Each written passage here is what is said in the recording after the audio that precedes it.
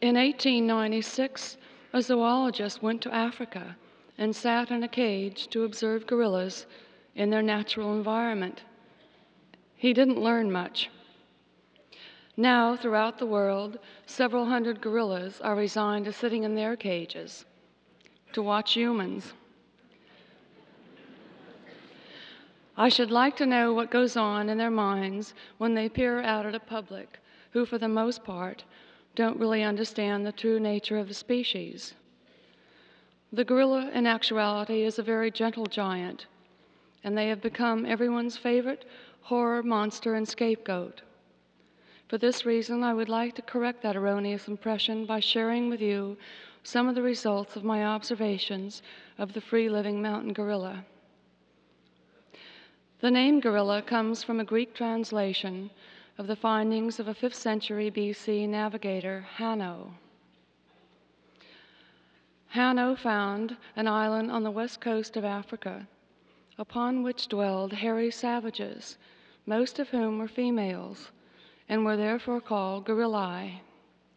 23 more centuries of myths and legends were to pass before the authenticated discovery in West Africa in 1847 of the lowland gorilla.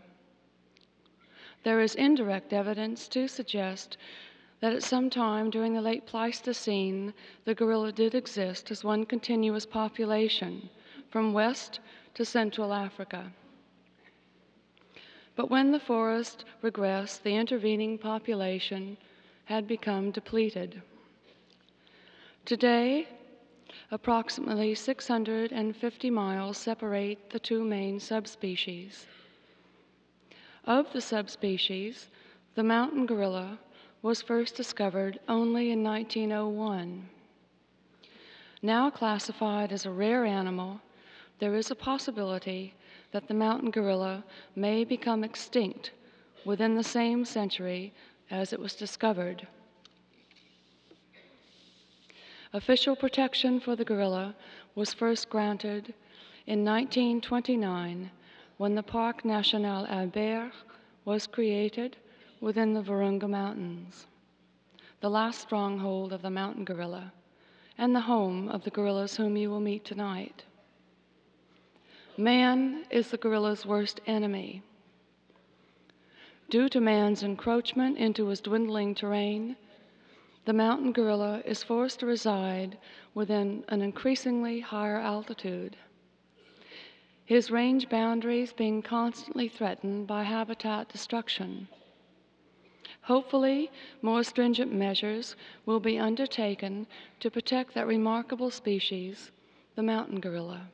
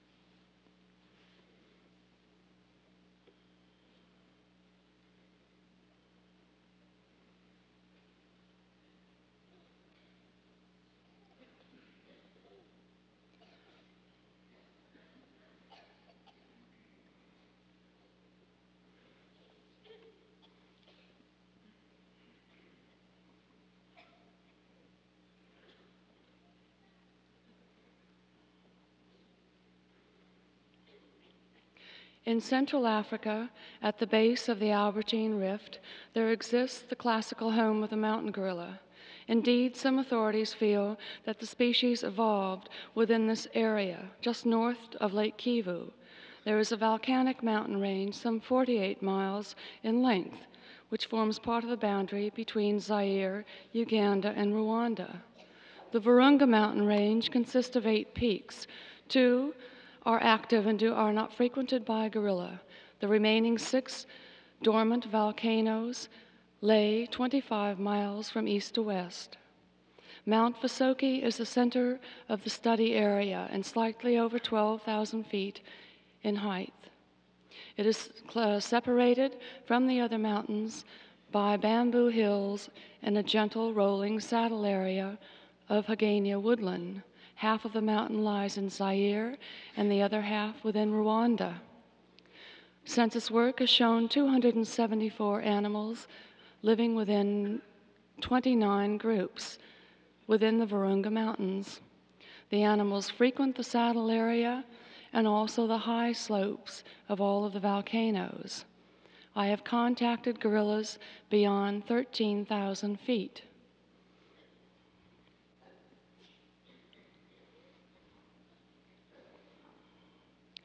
Within the rich mountain forest, rain falls steadily, in fact 65% of the year, for a per annum total of 65 inches.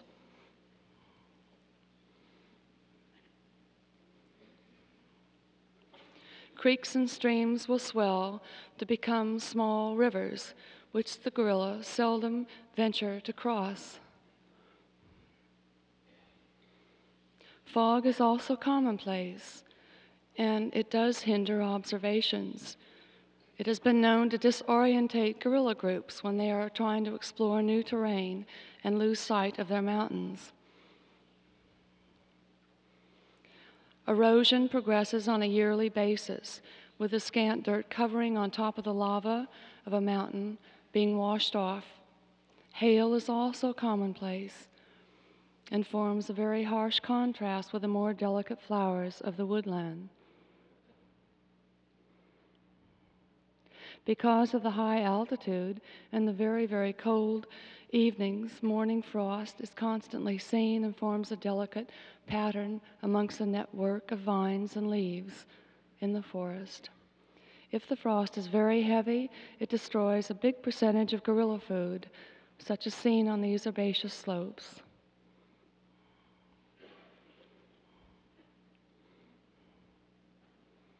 The forest home of the gorilla is being reduced. Once far vaster than it is now, it has no buffer zone and will meet the onslaughts of civilization. Rwanda, with a population of 163 people per square kilometer, is the most densely populated country in all of Africa, and indeed one of the heaviest cultivated. Because of the population pressure, the forest reserves and watersheds are constantly being sacrificed to meet the need for land. Fields of corn, pyrethrum, and tobacco extend all the way to the edges of the mountain. Six years ago, on this very road which goes to the base of Mount Vasoki, there was only a jungle of dense bamboo. In fact, I used to make contacts with gorilla on this very spot. Porters are readily available from the nearby villages. For the most part, they are very fine Bahutu, people of Rwanda. They will willingly take my loads up to camp, which is nearly a 2,000-foot climb. The trail we use to go to camp is an old elephant and buffalo trail. We leave civilization behind us and go into the heartland of the mountains. In 1967, when looking for a place to establish my research center, from another volcano and through binoculars, I saw this area, and it looked very promising to me. During the first 2 years, camp only consisted of 2 tents, one for myself and one for 2 Africans I had hired to help me. Then, because of the inclement weather, I felt that I had to build a tin cabin as a means of protection. It was not very sightly, but far more comfortable.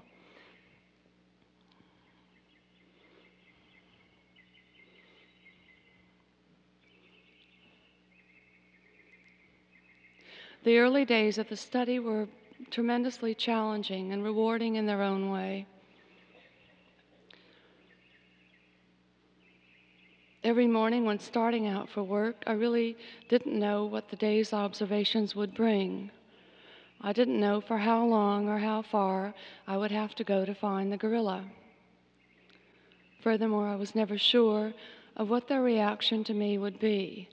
Despite my well-meaning intentions, I was an intruder into the gorilla terrain. Everything fled. The small forest diker. The gorilla only had known humans in the form of poachers or herdsmen. Therefore, it was easy to understand their initial fear and apprehension when I first sought to make contacts with them.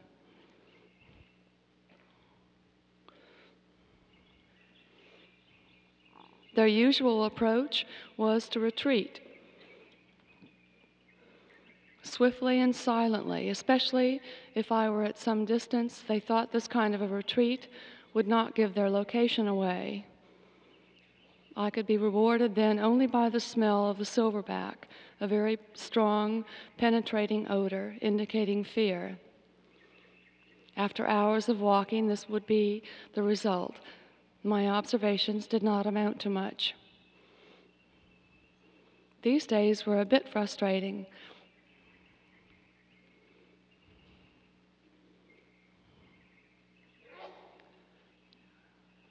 Tracking or following the trail of a group through deep foliage was informative. Gorillas build night nests, each night in a different spot. Since they're not active during the night, a good count of these nests provided an idea of how many animals were within each group, and also gave me an idea of the age, sex composition of each group, as well as what they ate.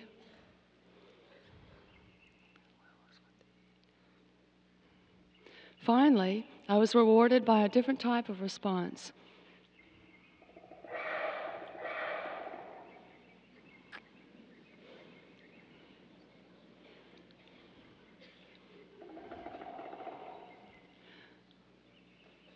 Termed response behavior, it was meant to intimidate with chest beats and vocalizations.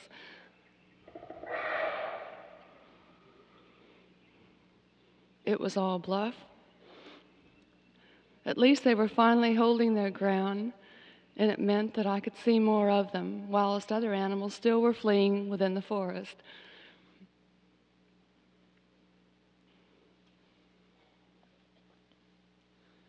Two years after the study began, I acquired Coco and Pucker, two juveniles captured by the Rwandese for a European zoo. They were quite sick, so I took them to camp for a 3-month convalescent period. I took them out for daily excursions into the forest once they had regained their health. And this was a time for me of learning. I learned much from them, especially in the way of grooming, feeding, vocalizations, and play behavior.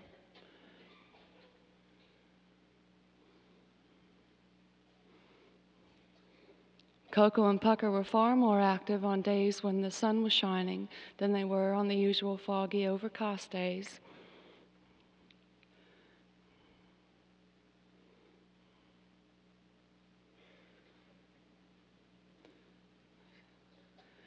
I came to know their need for love and attention.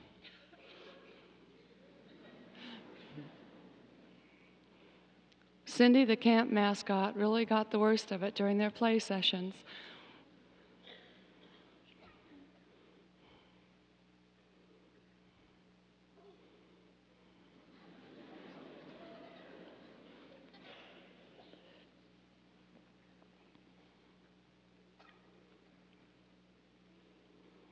After a good day's romp in the forest, both juveniles, Coco and Pucker, were ready to return to camp, providing they got a lift, of course.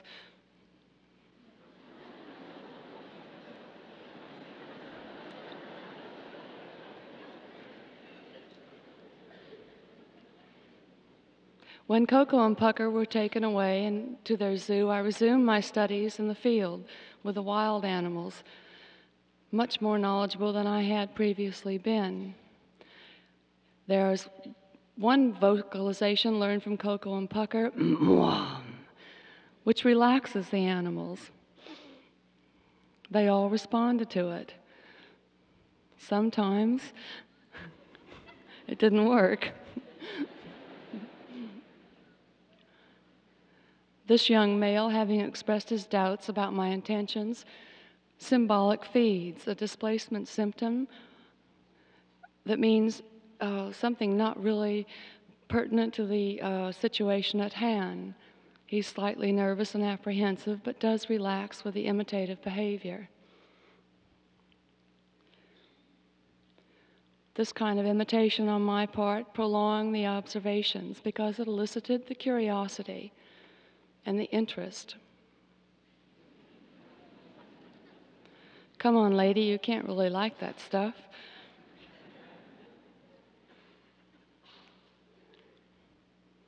Still, he's acting in an artificial manner, and it was not the type of behavior I had come to observe and to record.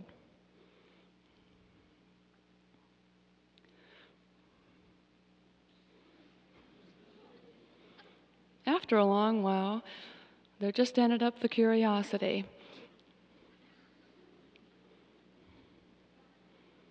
Then the animals would resort to their normal behavior, which they had been doing before I had encountered them. However, on certain occasions,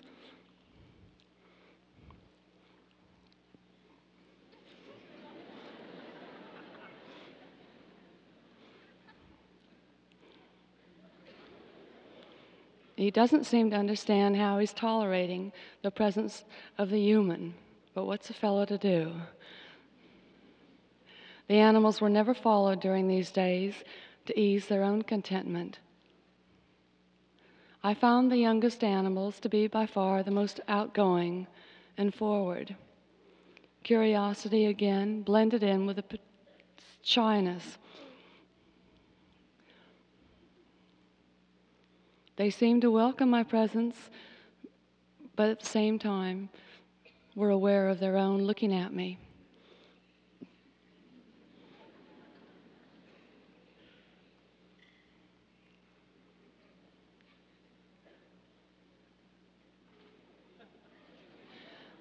The juveniles were the extroverts in gorilla land. Their behavioral tactics always made more attention to themselves. They wanted everyone to look at me. I'm the king of the castle. The exaggeration of facial expressions, body movements, and locomotion was seen only in the juvenile class.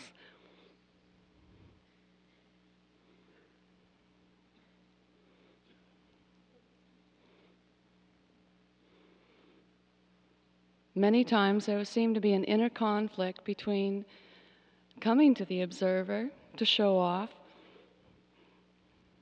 or thinking about Mama, who was always behind in the foliage, hiding.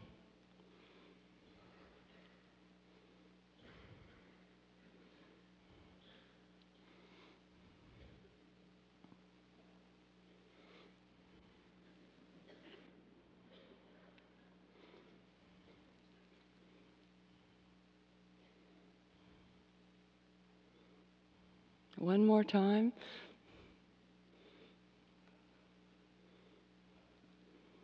Mama did not like this. Maternal discipline is not usually expressed overtly.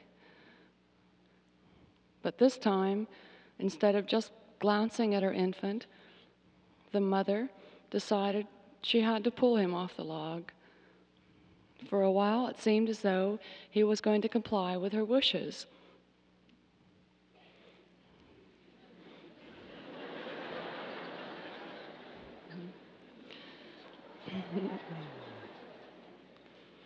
He does have a mind of his own. If human parallels must be made between primates and ourselves, his name might be Dennis the Menace.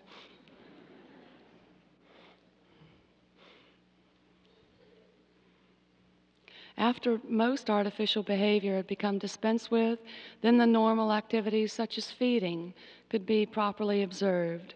Feeding occupies most of a gorilla's day, and I found that there was a complex spatial relationship involved in feeding.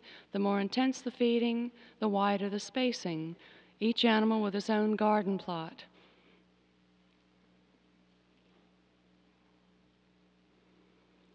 This female objects to my proximity, slaps down foliage.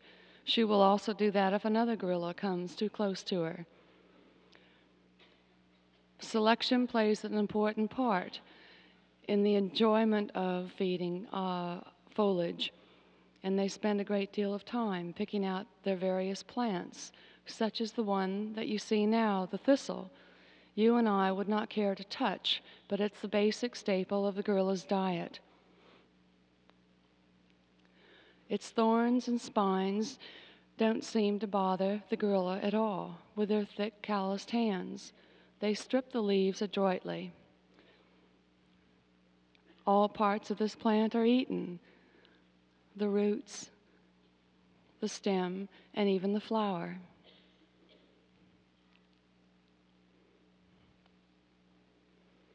The infants or youngsters don't have quite the adaptability that the adults have when they pluck a leaf off. They respect it. They push it far in the back of their mouths so to avoid damaging the front part or the more tender lips. The younger the infant, the more care is taken in the manipulation of the plant.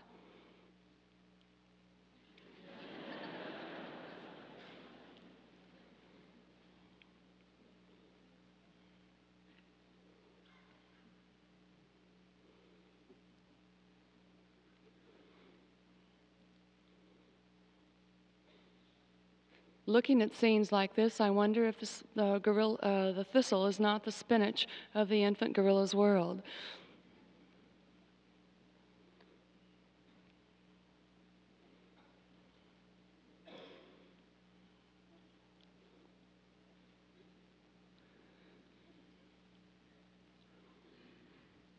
The virulence of the nettles is such that they will burn through 2 layers of clothing and cause the observer painful blisters and welts.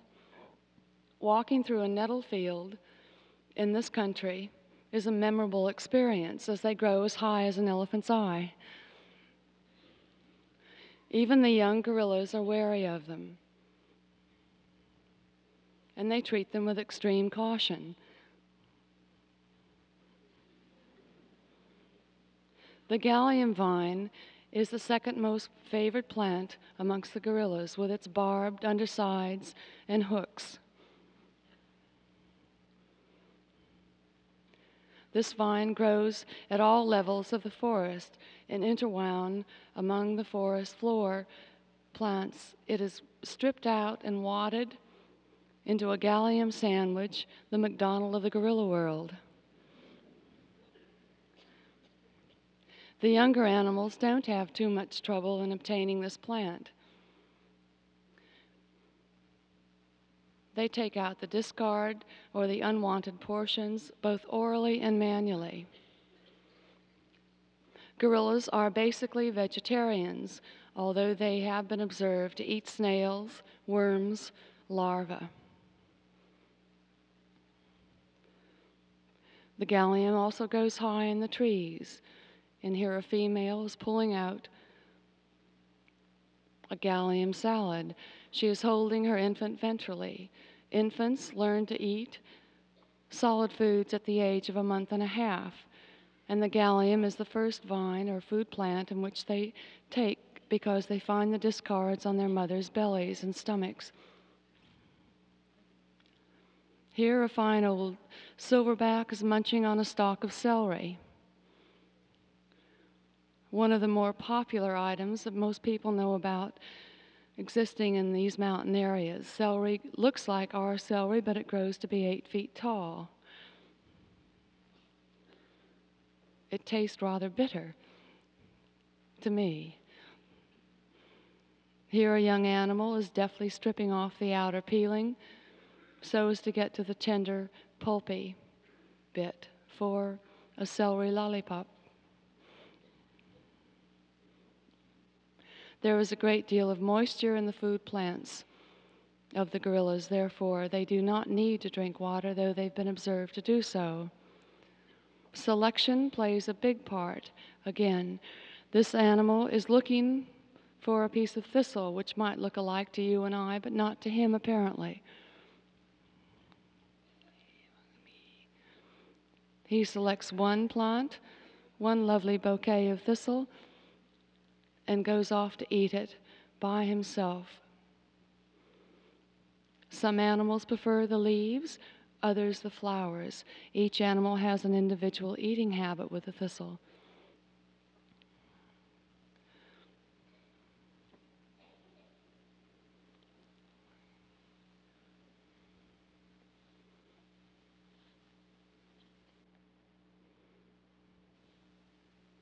After a good feed, a bit of a head scratch, tickles, and a nap.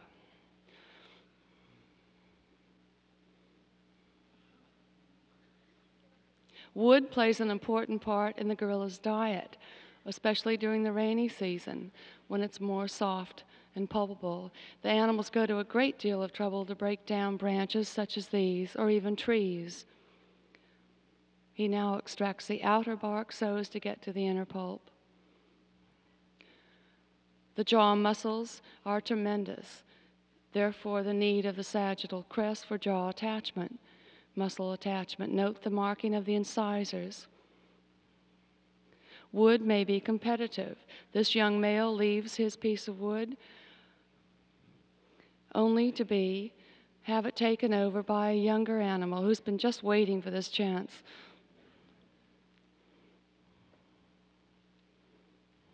However, the size of the wood creates a bit of a problem for him due to his own size, but persistence will out, especially with the aid of a foot.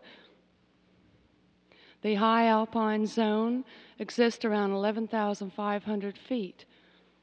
It's an area of poor gorilla food filled with giant senecio and giant lobelias. There is competition in this area for food.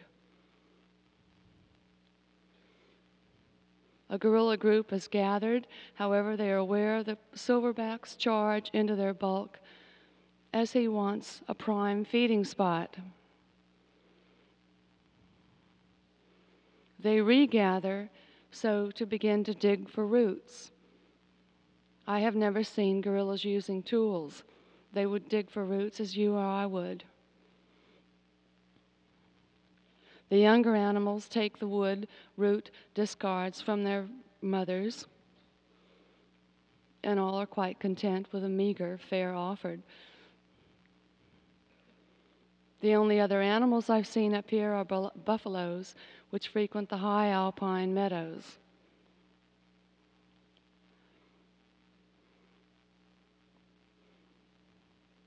Well, that was a good appetizer. Now for the main course.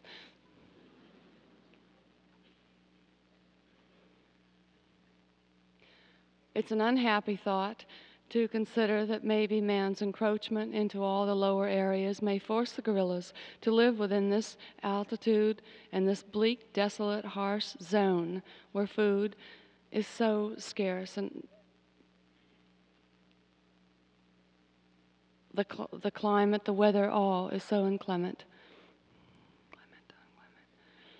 By far, the majority of the gorilla's day is spent in the herbaceous zone on open, sunny slopes.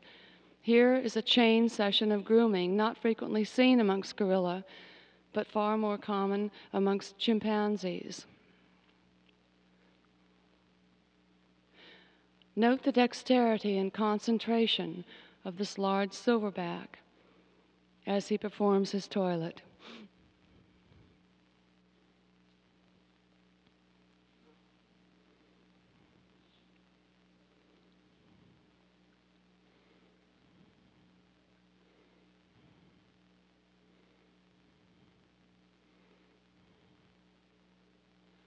His broad, stumpy feet are needed in order to support his great weight. He may weigh up to 400 pounds. The hair is parted orally and manually. I have never observed external parasites on the gorilla, only the dead skin flakes, bits of scab, or foliage debris.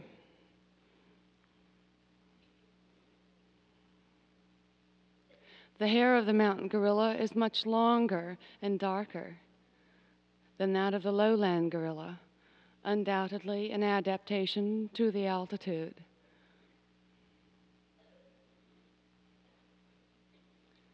The rough hands of this female grasp her infant to her for a very intense session of grooming.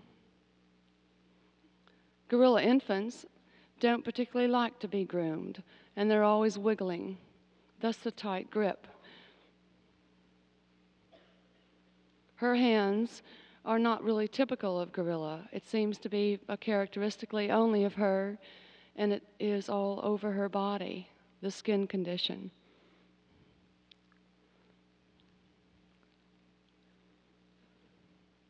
I hope she finds what she's looking for.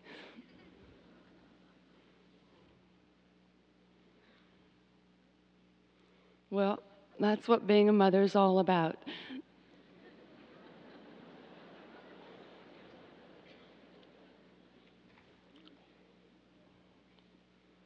Since the younger infants don't much care for grooming, the mothers do take advantage of them when they are concentrating on other activities. Here, a young infant goes for a nursing session, and mother takes a look at her, and she is a bit of a mess, and decides that it would be a good chance to orally groom her.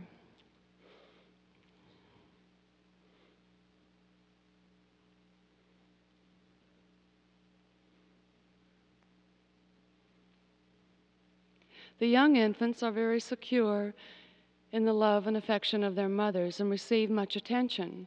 It's often, very seldom, that you will see an infant try and return any attention to its mother. Here the infant decides that it will groom the mother, but does so in a rather lackadaisical, unexperienced manner, and has a very short term of attention. Young females without infants of their own will often pin down younger animals so that they can groom them. Here a young female's practicing on a younger male. She won't be able to pin him down much longer. In about 6 years, he'll be a silverback, the name so called because eventually their backs will slowly gray, then become totally silver, denoting their status as a dominant animal. He seems to be enjoying her attention. The day resting periods are long and leisurely affairs. Locations are determined by a maximum sun slant. Day resting periods occur around midday. To build a nest may take up to 5 minutes. Carefully selected vines and stalks are bent in around the animal's body to make a good rim. The younger animals seem to have a bit of trouble with foliage that seems to have a mind of its own. Therefore, it has to be put in place bodily.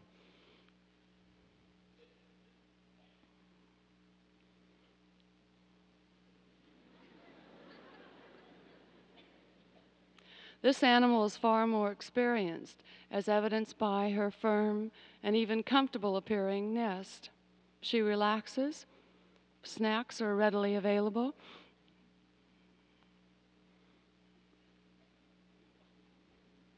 He's still at it.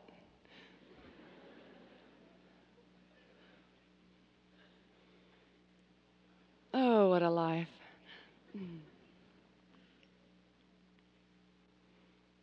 Young. They begin play nest at the age of 2 years, but sometimes their initial flimsy efforts need more practice.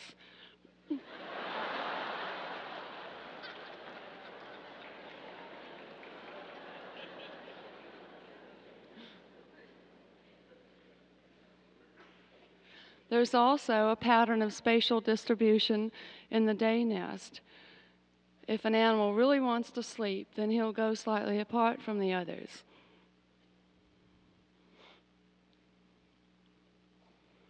While they sleep, I work, and typing up each daily observations must be done the same day that they are taken. The recording of all camp activities is really a very important part of the research. One of the things that we do, we term nose prints. We have nose print boards identifying every animal within all the groups on Mount Visoki and other mountains. The nose print is the linear indentations above the nostrils, and in no two animals are they alike. They would be the equivalent of the human fingerprint. In this manner, new students coming to camp can easily recognize the animals with which they will work. Also, the nose print boards and photographs are important in following the maturation of individuals. Mothers and their offsprings may have similar nose prints at first, but as the animal matures, its own linear indentations become more and more announced. By knowing not only our own animals, we also know others. This enabled us to identify a silverback from another mountain who had been killed by poachers.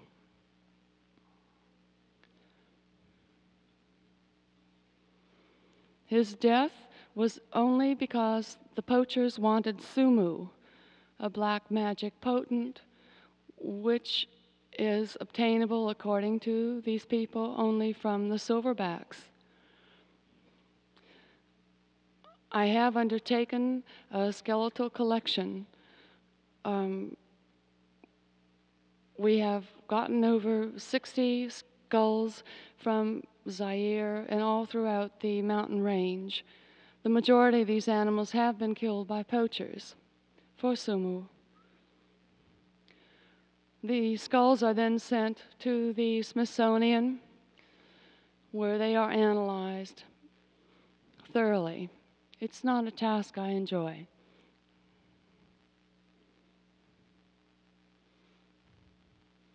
Another aspect of the work, of course, is the conservation efforts, which must go on. When walking through the forest, I come across often ikibuga, which is a hut in which dwell either poachers or cattle people.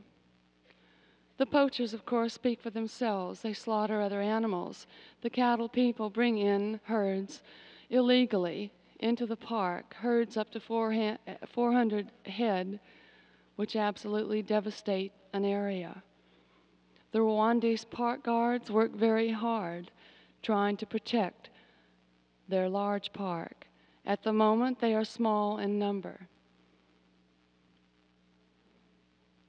Each time I go back to camp, I bring along extra supplies and equipment for the guards, actually from Sunny Surplus here in Washington. And this gives the men a wee bit of incentive to help them to go out into the park on their patrols. Every month, I do have patrols, and the men go out and do capture poachers and cattlemen, the men are then jailed for a short time in the nearest town, which is 19 miles away.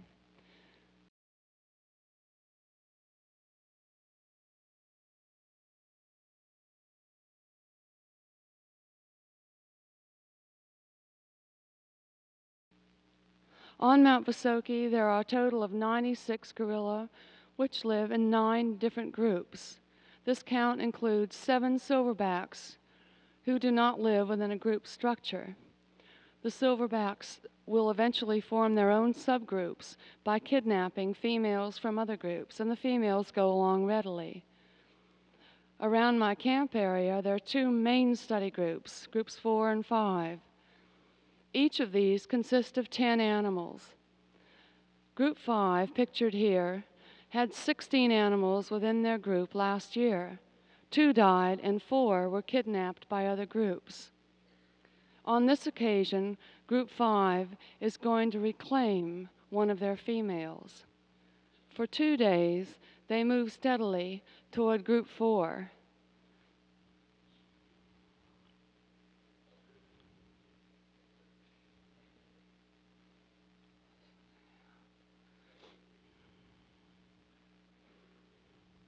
Group 4 is waiting for them on a ridge not too far away.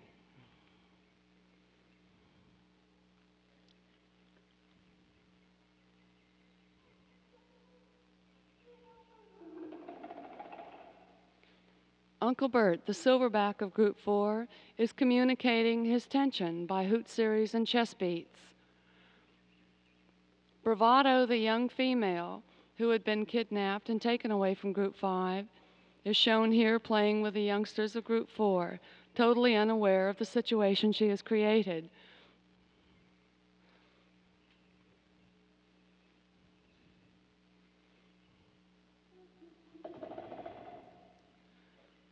The hoot series is a vocalization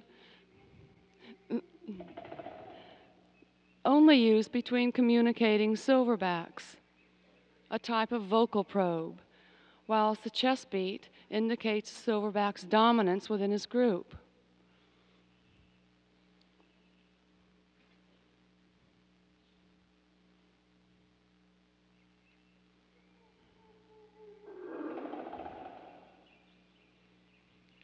All of the group members are extremely wary of Uncle Bert's movements.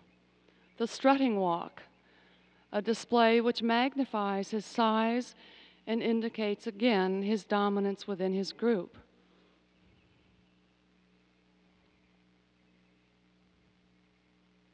However, as Beethoven approaches, Uncle Bert considers it more prudent to retreat partially. Beethoven in the strutting walk, deliberating what his next move will be, and the situation now is a highly tense one.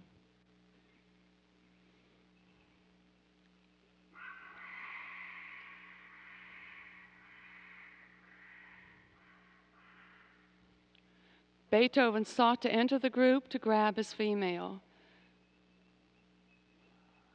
Now, as the tension increases, overt aggression is avoided as both silverbacks increase the distance between themselves.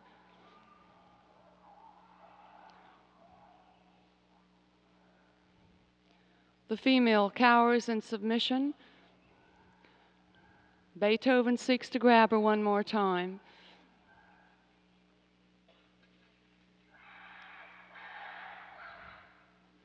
Uncle Bert checks him.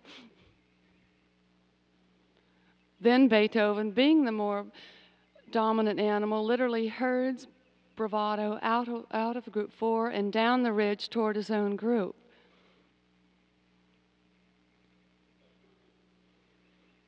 Uncle Bert waits a few minutes before he follows. This interaction had occurred on the edge of their home range. And now, since the interaction is over with, and Uncle Bert needs more experience before he goes back, he heads his group back toward the core of their range. Both groups 4 and 5 have a range area of 8 square kilometers. Their average travel per day is 2 kilometers, though they've been known to go up to 5. The range expands yearly, especially in the saddle area, which is now being protected.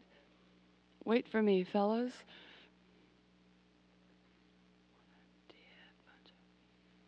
The silverback is the one responsible for both the speed and direction of movement, but this doesn't mean that he has to travel in the lead of the group. Female disputes along the trail are commonplace. Here, a dominant female seeks to get by a more subordinate animal for the right of way. The subordinate animal is like the pickle in the middle.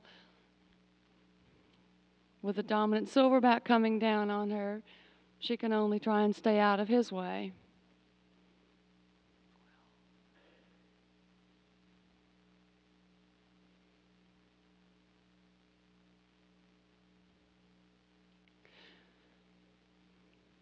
When the two groups are far apart, an air of relaxation prevails in group 4. Here a female comes to the observers with her infant held in a dorsal position. She held it in a ventral position during the interaction, one of maximum security for the infant. The white tail tuft of the infant denotes it to other gorilla as an animal who needs protection, a defenseless animal.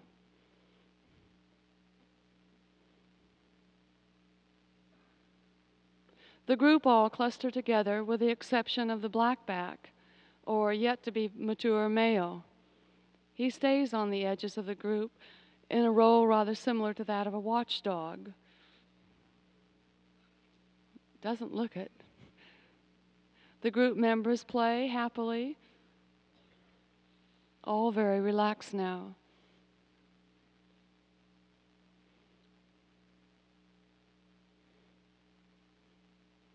And the watchdog. Mutual grooming and play is the main object now. Even the silverback may become playful.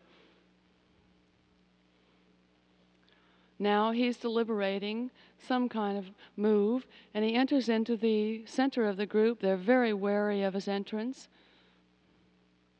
He spots the blackback on the edge of the group and grabs a bit of foliage and stands upright and chest beats, gives a run, and whams the blackback on the back. All done in good spirits, and the blackback doesn't mind a bit. I'd like to introduce you to the silverback Uncle Bert. A lovely, lovely animal in his prime, approximately 20 years of age, mated for life to the older females. He was one of 3 silverbacks when I met the group in '67. One died, and the second one left to lead a lone life. The calm consistency of Uncle Bert's leadership has made this a relatively easy group to habituate.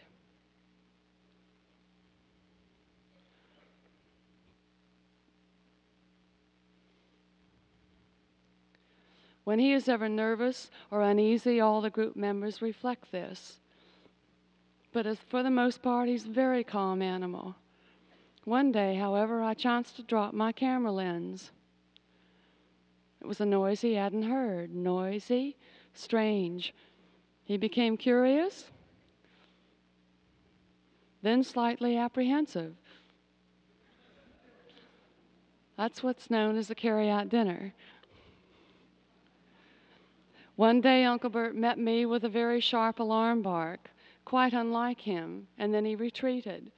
I looked around and found a pink-eared infant born that night. I had no idea the mother, Flossie, had been pregnant. The gestation period for the gorilla is between 8.5 to 9 months. She was very shy at first and then allowed us to get a bit of a glimpse of the baby. Gorilla infants at the age of 2 hours are able to hang independent of their mother's aid in a ventral position.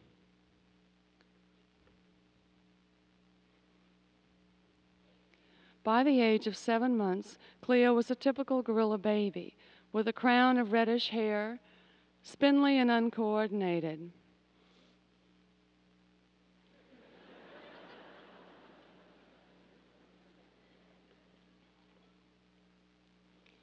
She depended upon her mother for warmth, protection, nourishment, and transportation. Perhaps because of the long period of dependency of the gorilla infant on the mother, there have not been any intervals less than 3 years when the mother have had infants of their own. A great playground. The mother's body provides mounds and legs and arms to climb on and hair to pull.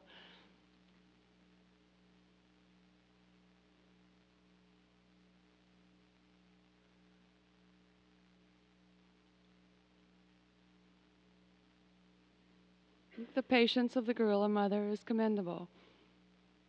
Cleo suffered an eye injury at the age of 7 months. It appeared very serious, but now has healed completely. After a good play session, a bit of a snooze.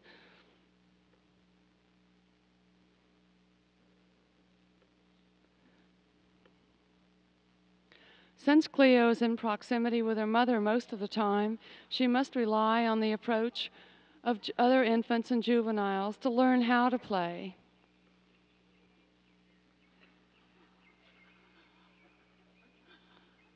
She enjoys entering into a playing circle, but does so a little bit on the sloppy side. They're always aware of her, and they're very gentle when she is around.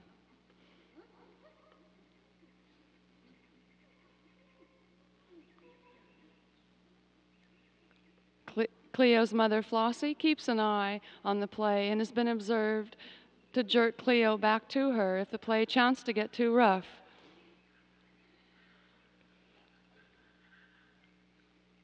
I can take care of myself, Ma.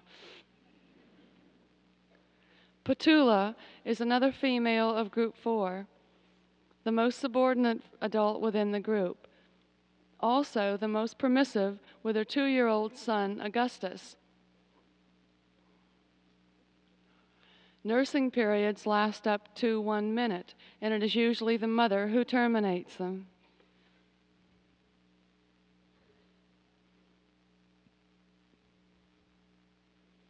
Augustus is the only gorilla I've ever seen hand clap. He is a unique individual, a study in perpetual motion.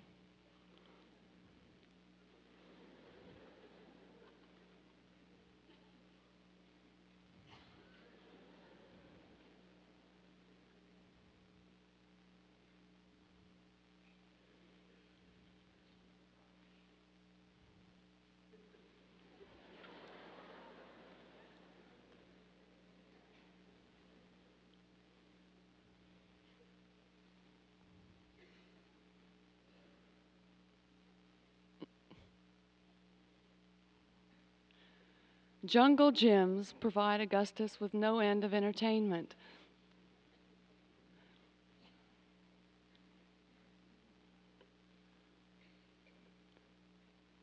He's an extremely inventive animal and has all kinds of combinations of legs and arms needed to manipulate himself in and out of branches.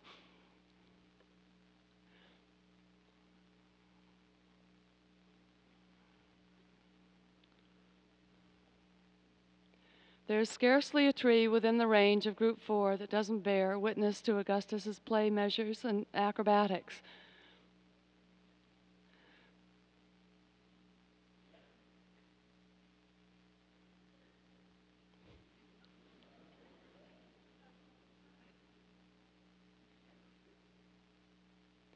His mother is trying to rest at the base of the tree. Trying.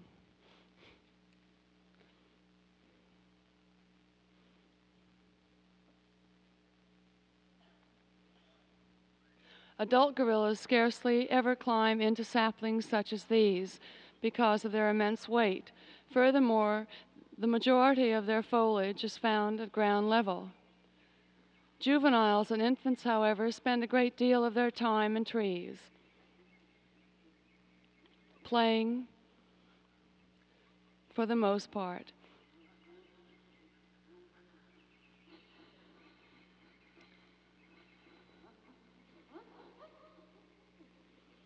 Whether treed or grounded, Augustus is always on the move. He seldom misses a chance for a play interaction. The repetition in play is common, always coming back for more. The rougher it is, the more he seems to like it.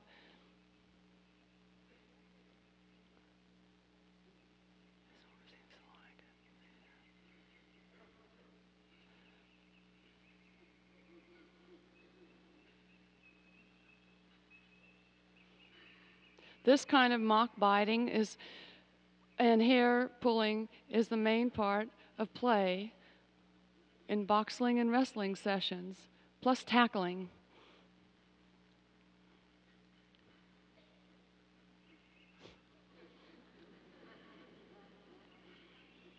Bottoms up.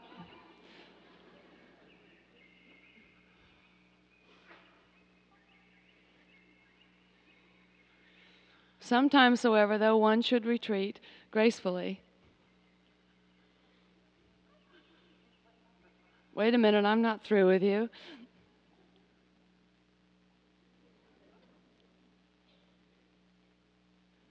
Four-year-old juvenile of Group 4 by the name of Tiger is another very playful and rambunctious animal. By this age, though, his play behavior, especially when alone, has become more stereotyped.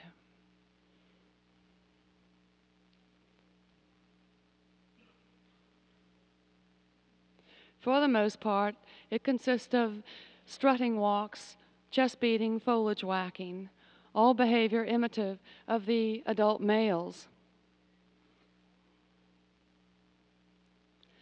Tiger's mother, Old Goat, so named because of her disposition, is the most dominant animal, female within Group 4.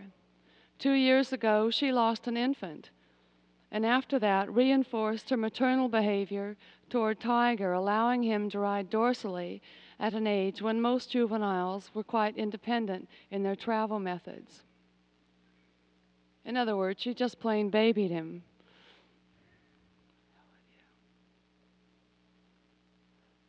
The bond between Tiger and his mother is very close, but he also reacts and is responded to by many other animals within the group. Here, a young female grooms him.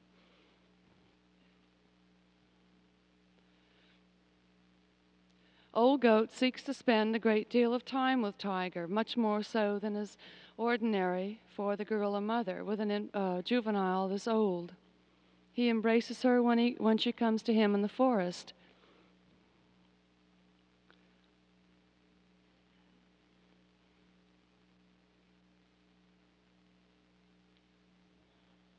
The young female in the background seeks to retain their proximity.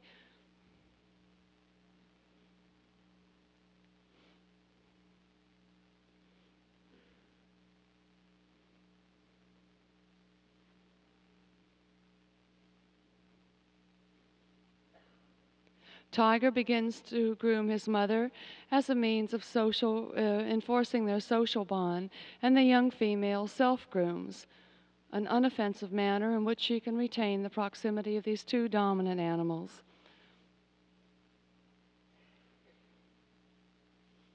Then she moves cautiously into another position so to get closer to Tiger.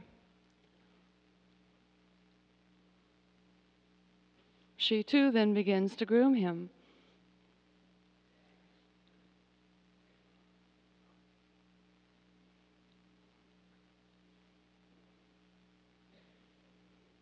With all this attention.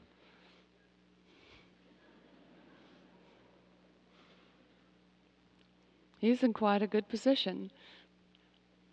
Young animals such as Tiger may serve as connecting links between social groupings that might not otherwise occur.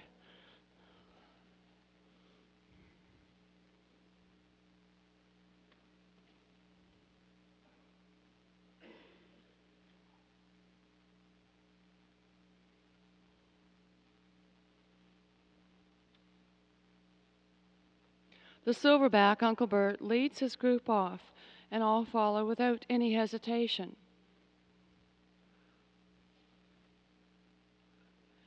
In many primate societies, the trauma of becoming orphaned may be such that the animal loses the will to live.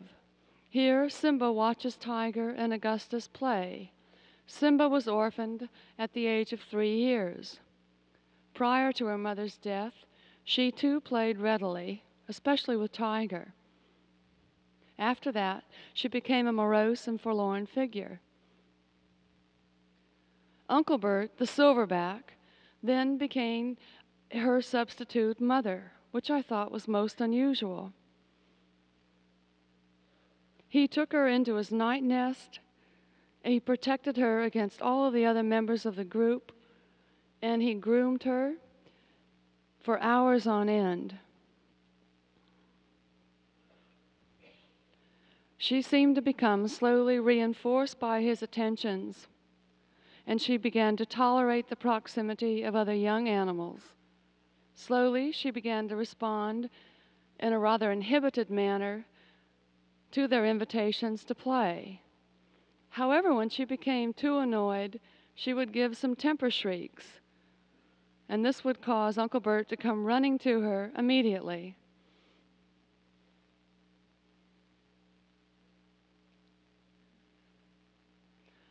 Papoose is a young subadult female of 6 years of Group 4. Papoose has one interesting personality quirk. She loves to catch a reflection in the camera lens.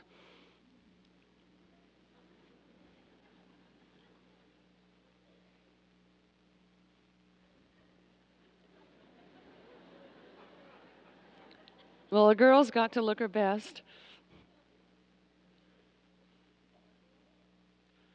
She seldom missed an opportunity to do so, which made focusing a bit difficult.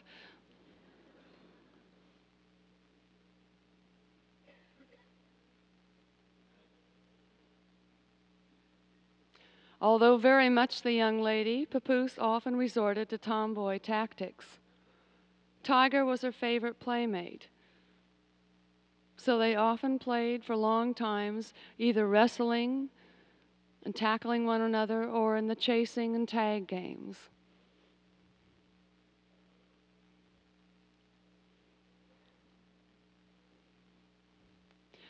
The forest foliage made an excellent playground for tag and hide-and-go-seek games such as this. Often the animals would reverse directions so that the pursuer then became the pursued.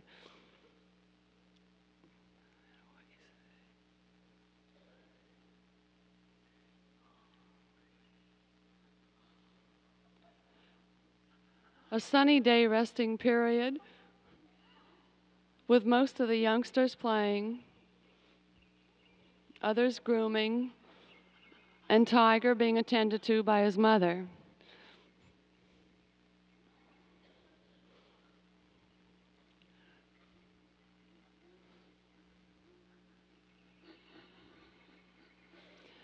Vocalization is known as the panting play chuckle, which usually accompanies such play. When the group day nest, they rest in a compact area about 20 feet in diameter, which gives, of course, the maximum opportunity for play. Papoose is everyone's favorite playmate.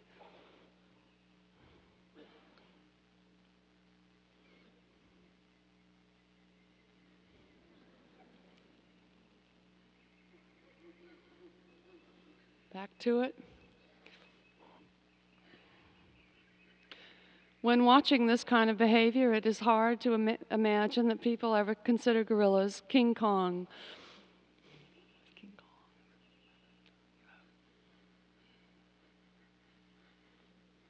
There's no energy crisis here.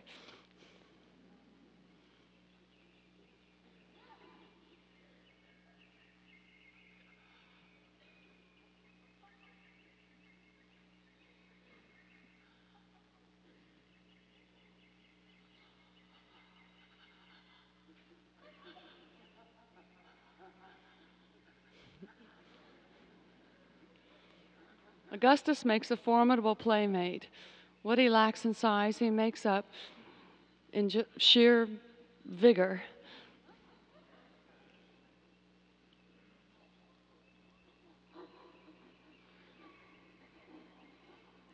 Papoose tries to divide her time between them, but sometimes it's difficult. Augustus trying to think up a new method of attack.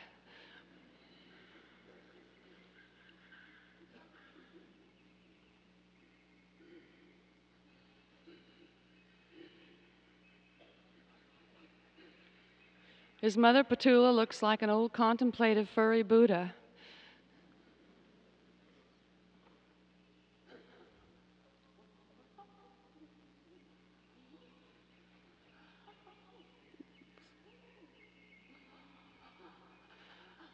She's getting tired. Sometimes she'll mock bite in a means of trying to stop Augustus or Tiger, or to at least slow them down a bit.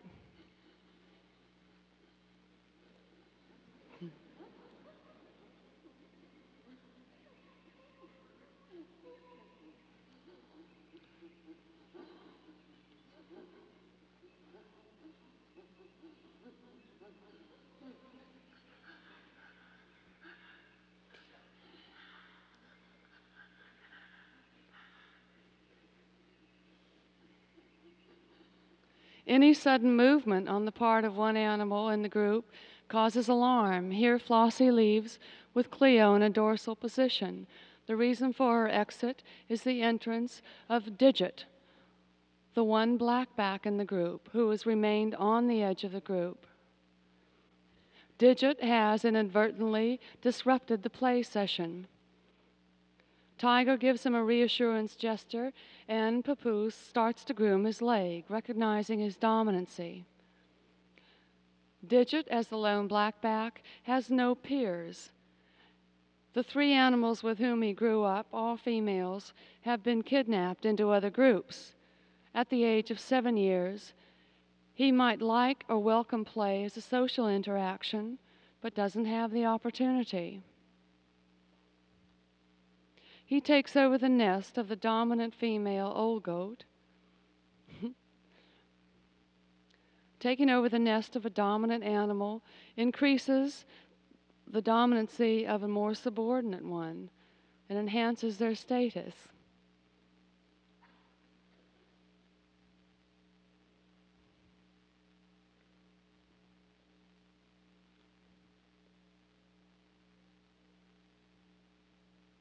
Perhaps because he has lost all of his peers, or maybe because he is in that special classification of young males, Digit has been remarkably tolerant toward observers and even appears to welcome their presence. He is also especially attracted to objects we take out into the field, such as camera lenses, notebooks, and gloves.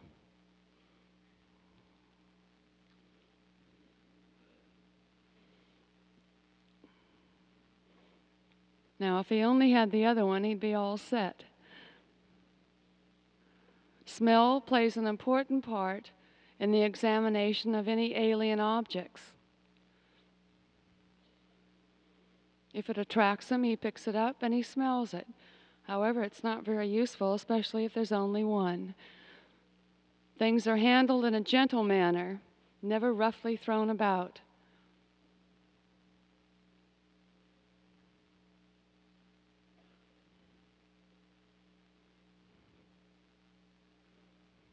Seemingly pleased with his daring, Digit drops it and runs off with a chest beat.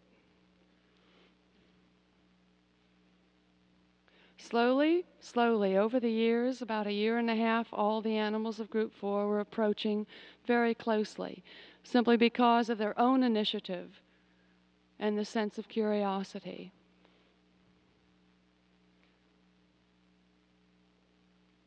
To have finally been accepted by the wild gorillas was its own reward, and the thrill of each day's contact is one that will never diminish.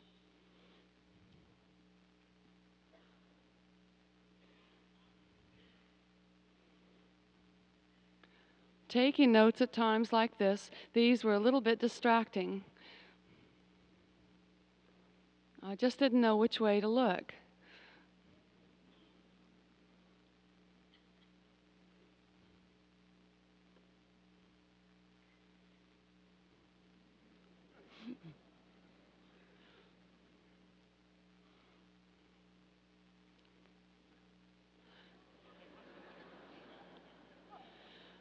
The noise of the scratching served to appease him and make him more comfortable, though, as if he needed it.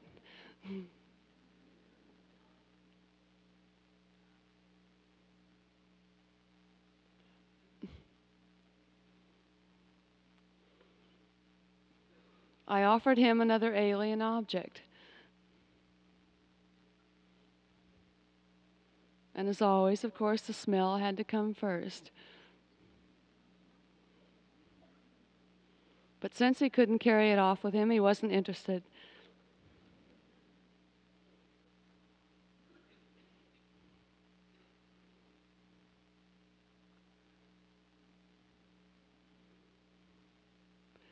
The calm and ease with which Digit walks between myself and the photographer is an indication of the trust that he has placed in us.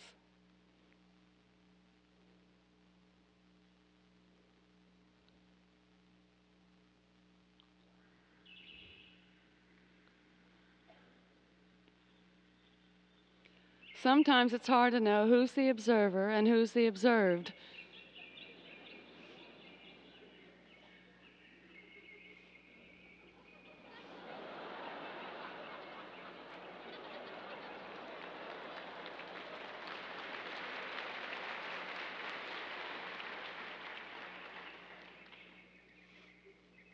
What will he learn next?